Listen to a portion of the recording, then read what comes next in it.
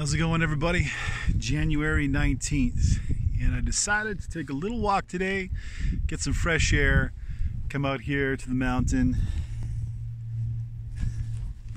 get beside some cozy fire, and get into the book of Job. Why the book of Job? Isn't Exodus after Genesis? Yes, and I think it would fit for a chronological order. But the people who put together this chronological Bible thought that perhaps, I don't know, Job would be better. And I think the reason behind that is because Job is supposed to be written before Genesis was written. It's an ancient book.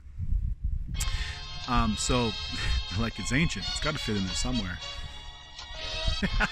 So anyway, here we go through the book of Job, starting now.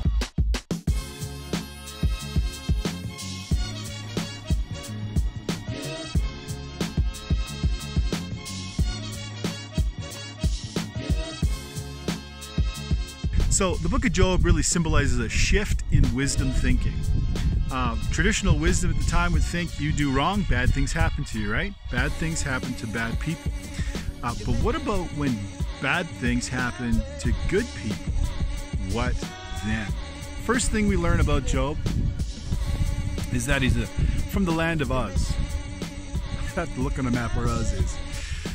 Doesn't look like he's necessarily an Israelite, although people could debate that, I guess. Oh, this is a beautiful sunset. Yeah, pretty. Yeah, so he's from the land of Uz, and he's got a bunch of sons and a bunch of daughters and a whole pile of property. And he's a pretty prominent man. In fact, what makes him more prominent is the fact that he fears God and shuns evil. So God really likes this guy. He's got a lot of faith.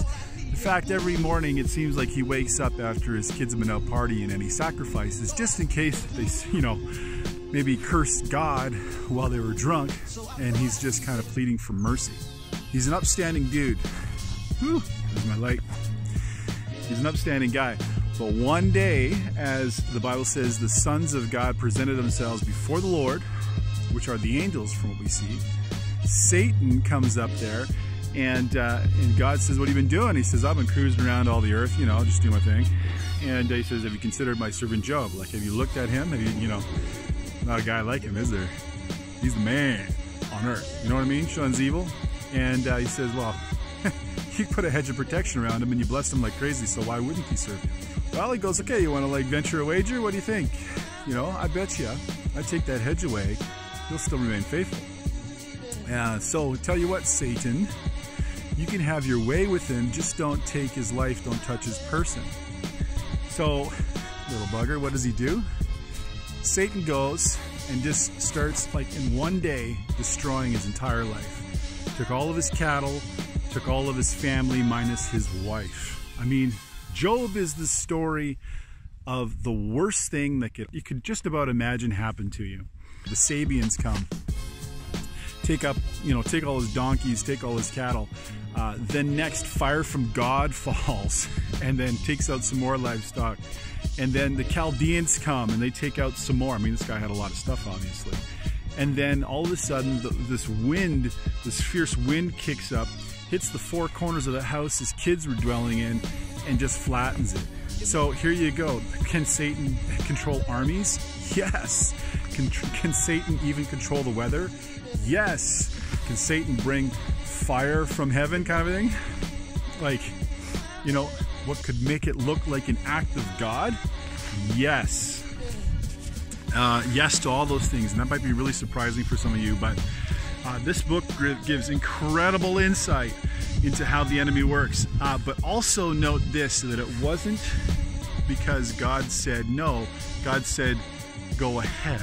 So unless if God has you protected, you're protected. But if God wants to lift it for some reason, according to his will, well within his rights to do so, then he will do it and he'll give that control over Satan. That's interesting. Look up eschatology, and with regards to the kind of power that Satan holds in the end times, yeah, God will lift his protection from his saints at one point. And it's going to go crazy. Yeah, anyway, side note.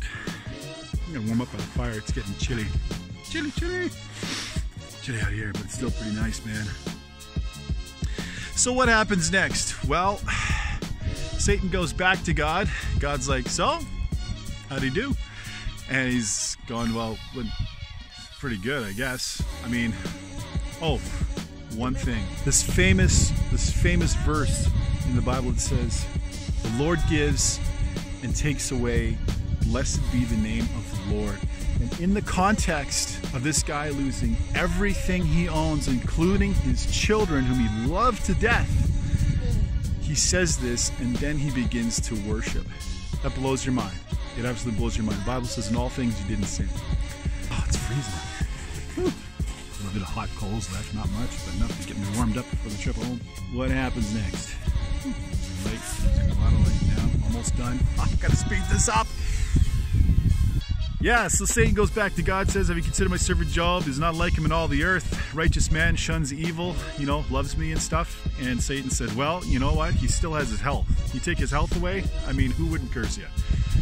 So he says, okay, you can touch his body, but you can't take his life. So yeah, he strikes his body, okay? And he gets like boils of pus, like blisters and everywhere. And I mean, at this point, he's reduced to just lying in a heap of ashes.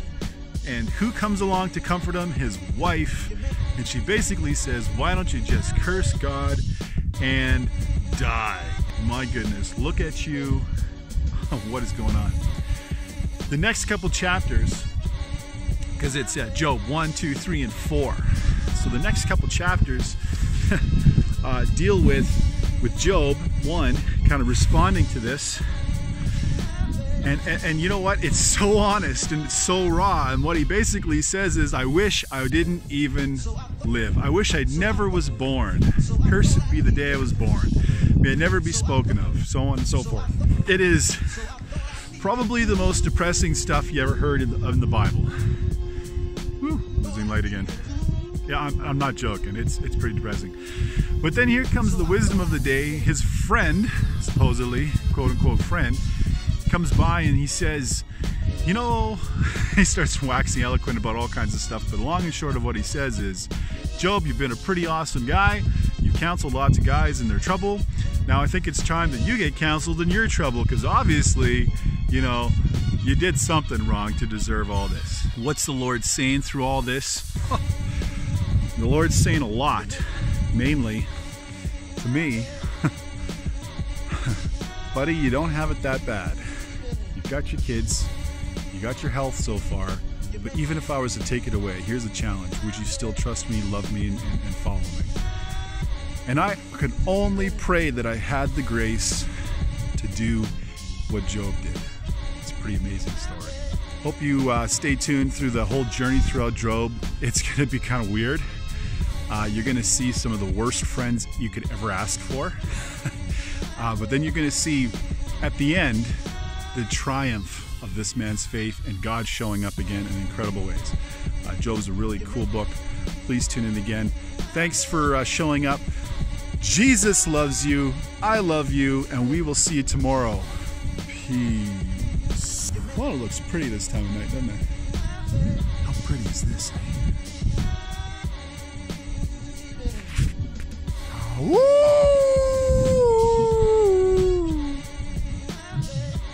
Coyotes out here. That's probably the wrong thing to do right now.